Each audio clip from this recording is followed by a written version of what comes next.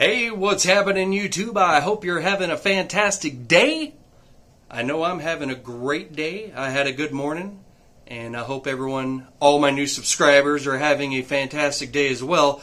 I do have a couple of shout-outs here. I wrote them down. I got quite a few new subscribers, and I appreciate you all. First shout-out goes to S.J. Lofty Eaton. If I pronounce anyone's name wrong, it's definitely unintentional. This person made a comment on a Vallisneria video that I had done, and a new subscriber, Langan and Animals. This person is also a YouTuber, and she followed my channel. Anyone else I missed, it's just because I don't always get, sometimes I'll get an email when I get a new subscriber, but for the most part, if you don't say anything in any of the videos that I create, there's a good chance I might miss you. Otherwise, I would like to personally thank anyone who joins my channel. So today we're doing something a little bit different, and if you watch to the end, I'm going to give you a pro tip about Vallisneria. It's a tip that most people aren't aware of, and they kill their Vallisneria all the time by doing these things. So at the end of this, we'll talk about that. But first, today what I'm going to talk about is I'd like to talk to all of my subscribers, what you would like to talk about in my next video. Now, these are all videos that I already have in progress, but, depending on what your request is, I'll do them in that order. So I've got 5 things, and, if I could do a poll, I would have done that to make it easier for everyone, but apparently you have to have 1,000 subscribers to do polls, and I'm, nowhere near that. So anyway, so we're going to do it this way. So I have 5 things for my next video that I will be doing Friday, and whichever one gets the most votes or comments on, that's what we'll do first. So the first one will be a video to a trip to go see Joe, who was a judge at the Florida Aquashell event that just happened. He is a shrimp breeder, and he has lots of shrimp. So I'm going to go on a road trip, and we'll go check out all of his shrimp that he breeds, and check out all the hundreds of different types of Caradinas and Neocaradinas he's got.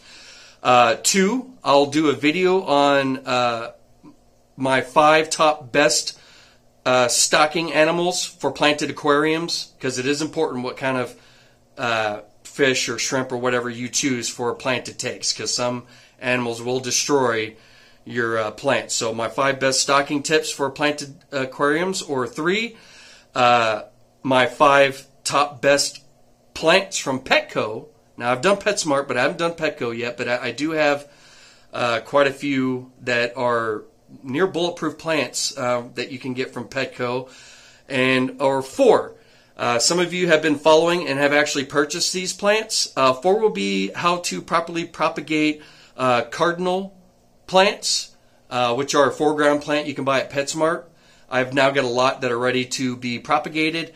And then also, or 5, we will do propagation on repens. And yes, anytime I do plants or we speak about propagation, I actually, cut the plant, pull it out right in front of you, and show you exactly how it's done. Because I know reading about it is one thing, but when somebody actually shows you, it's much more beneficial that way.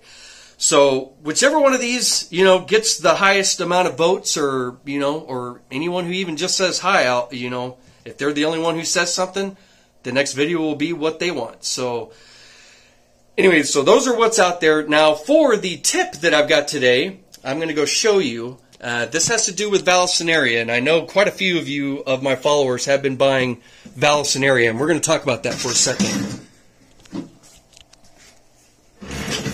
All right, so this is my jungle scape. It's not done yet, but as you can see, I have been, it is loaded. It's loaded with spiral val. It's loaded with jungle Vallisneria. It's loaded with just regular Vallisneria.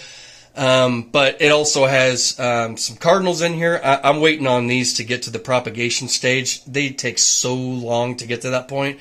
I have a video on how to plant them, but I've been waiting for them to get to the propagation so I could actually show Anyway, so the tip on Vallisneria that not very many people are aware of, and they kill it and have no idea what they've done wrong that causes their Vallisneria to die. Although it's considered an easy plant, there's one of three things that you can do, unbeknownst to you, thinking you're doing a good thing, and you've destroyed the plant and would have no idea why that is. So what it is, it's their products. Vallisneria and other runner plants like dwarf chainsword and Sagittaria, they do not like liquid fertilizers. There are a few in particular that will absolutely kill your Vallisneria. One is Floricecum Excel. You put that in your tank, you're going to kill Vallisneria, and I'm going to explain why here in a second. The second is algae destroyer, that liquid stuff that you put in your tank to kill algae, that will kill all of your runner plants, all your and most certainly your Vallisneria. And number 3 is liquid CO2. You put any liquid CO2, say goodbye to all of your beautiful jungle val or spiral val or whatever kind of Vallisneria you've bought, or dwarf chainsword, etc. It's going to kill it, and I'm going to explain why. And I have tested this myself, not in this tank. I put it in another one and be sure it was a real deal.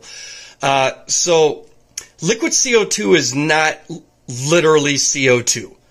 It's essentially another name for algae destroyer. So what those products are for are to target algae or fast-growing nuisance plants and to kill them. And because of how quickly Vallisneria grows and propagates, it'll actually target that plant as well and completely kill it, and there's no coming back. Once you put it in your tank, it's curtains. And for whatever reason, Secum Floris Excel, well, it's not for whatever reason, it has a little bit of everything in there. So you'll see a lot of nutrients in there, but it does also have a little bit of liquid CO2 added in there. Anyway, any of that stuff that's meant to target algae will also target fast-growing plants. So keep that in mind. These are root feeders. They do not need liquid fertilizers. A lot of plants don't. I mean, really, the only plants that would need liquid fertilizer is if you're using a gravel substrate and you've got nothing but a bunch of rhizome plants, then it'll be okay to use it. And that brings me to one other thing. If you would like to discuss what fertilizers, liquid fertilizers, I prefer, if you're going to use them no matter what, I have used them all. I've used Secum, I've used Aquarium Co-op, I've used Fluval, I've used Thrive. I'll pull them all out in front of you and talk about the pros and cons. And ooh, look at that. Look at that oxygen stream coming off of there. Yes, I do low-tech tanks. I do not do CO2. It's not needed. And plus, you don't need explosive growth. Take your time in this hobby. Let things go at their own pace. There's no reason to speed stuff up.